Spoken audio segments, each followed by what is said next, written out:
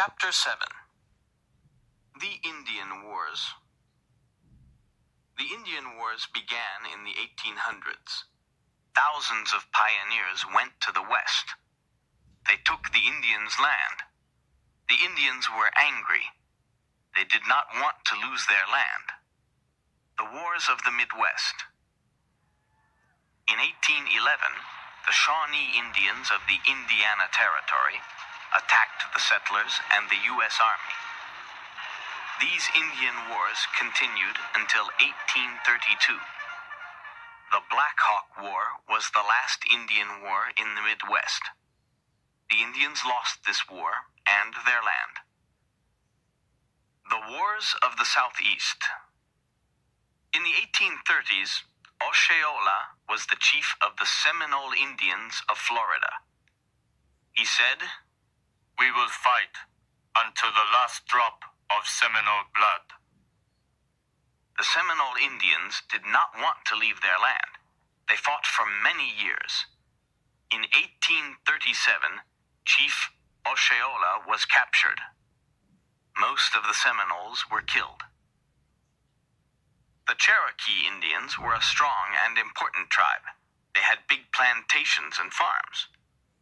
The settlers wanted their land. In 1839, the U.S. government told the Cherokees to leave their homes. They went to an Indian reservation in Oklahoma. Many Indians died during the long journey. The journey was called the Trail of Tears. The Wars of the Great Plains. In the 1850s, many pioneers crossed the Great Plains. Many of them settled there. The Sioux and Cheyenne Indians fought against these settlers. The Sioux and Cheyenne Indians were courageous warriors. The Sioux chiefs were Crazy Horse, Red Cloud, and Sitting Bull. They told their warriors, "Fight to kill, or you will lose your lands." The Sioux and Cheyenne Indians attacked U.S. Army forts and settlers.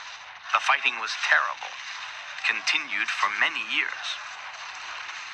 The U.S. government told the Indians to go to an Indian reservation. Chiefs Crazy Horse and Sitting Bull did not want to go. There were a lot of brutal battles. Many people were killed. The Apache and Comanche Indians also fought against the U.S. Army and the settlers for many years.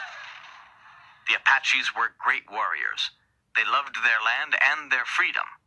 They didn't want to lose them. They preferred to fight and die.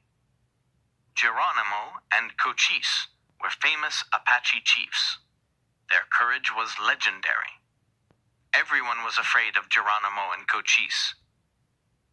The Indian Wars ended in 1890.